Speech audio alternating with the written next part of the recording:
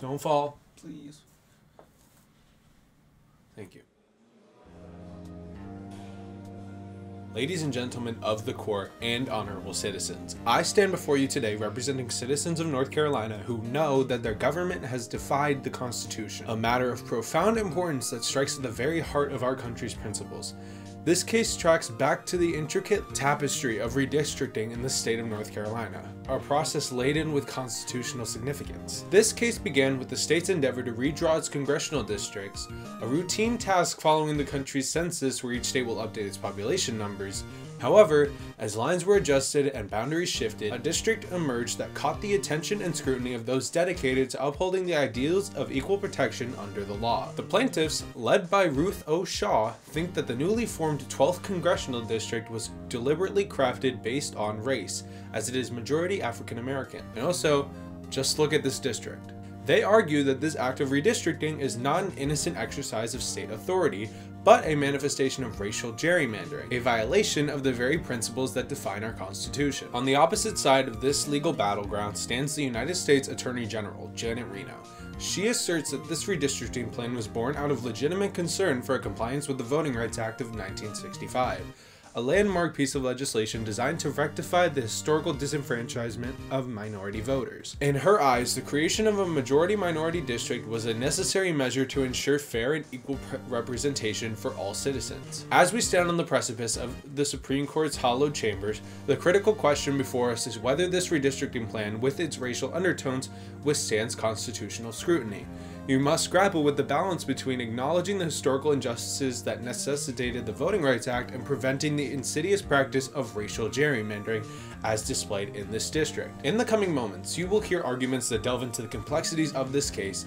The plaintiffs, my clients, will contend that the state's actions were not born out of a genuine commitment to rectifying historical wrongs, but instead to represent an unconstitutional prioritization of race in the redistricting process. On the other hand, the defendants will passionately defend their actions, emphasizing the need to protect the voting rights of minority populations and the delicate dance between race and representation in our democratic system. As we embark, let us remember that the decision rendered in this case will echo through the corridors of history, shaping the contours of our electoral landscape for years to come. The soul of our democracy hangs in the balance, and it is your duty, esteemed justices, to weigh the arguments before you and deliver a decision that stands as a testament to the enduring principles upon which our great nation was founded, and side with my clients.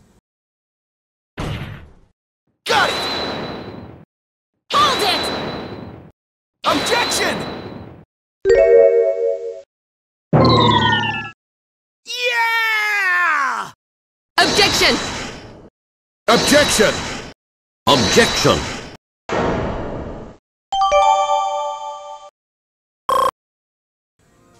Your Honors, esteemed members of the court, we now stand at the precipice of a decision that will reverberate through the corridors of justice, affecting not only the parties before you, but the very fabric of our democratic principles. As we reflect on the arguments presented during these deliberations, let us distill the essence of this case. The plaintiffs, my clients, with Ms. Shaw at the helm, have steadily maintained that the redistricting plan implemented by the state of North Carolina is constitutionally unfounded, tainted by the specter of racial gerrymandering. Our argument hinges on the fundamental tenet that the institutional use of race in the redistricting process is an affront to the principles of the equal protection enshrined in the 14th Amendment. As we have traversed the legal landscape, the evidence presented has painted a compelling picture of districts drawn not out of a principled commitment to rectifying historical injustices, but rather as a manipulation of boundaries to achieve a predetermined racial composition. The plaintiffs have demonstrated that race was the predominant factor in this redistricting equation, overshadowing legitimate concerns about compliance with the Voting Rights Act. Now, as we turn our gaze to the potential consequences of a decision that diverges from the path of constitutional rectitude, let us consider the implications of siding with the state. If this court were to condone the redistricting plan in question, we risk establishing a dangerous precedent, one that allows states to wield a sword of racial classification in the names of complying with the Voting Rights Act. Such a decision would open the floodgates to future manipulations, undermining the very essence of fair representation. We implore this esteemed court to recognize the delicate balance at play. While the Voting Rights Act is a critical safeguard against historical disenfranchisement, it cannot be wielded as authority for the intentional sorting of citizens based on race.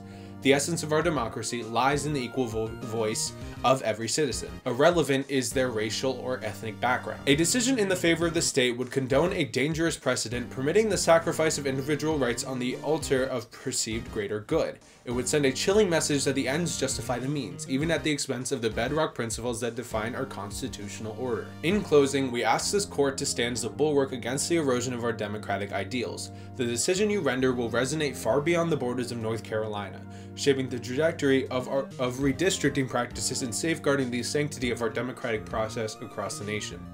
We implore you to side with the principles of equality and justice, striking down this unconstitutional redistricting plan and reaffirming the bedrock truth that every citizen, regardless of race, deserves equal protection and representation under the law.